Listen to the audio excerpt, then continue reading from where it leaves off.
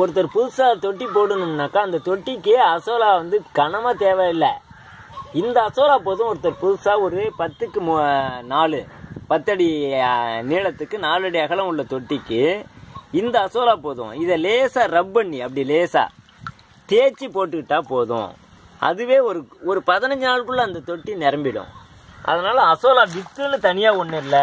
Azolla தான் with, சாதாரண azolla தான் வித்து. இதுக்கு விதைன்னு தனியாக இல்லை.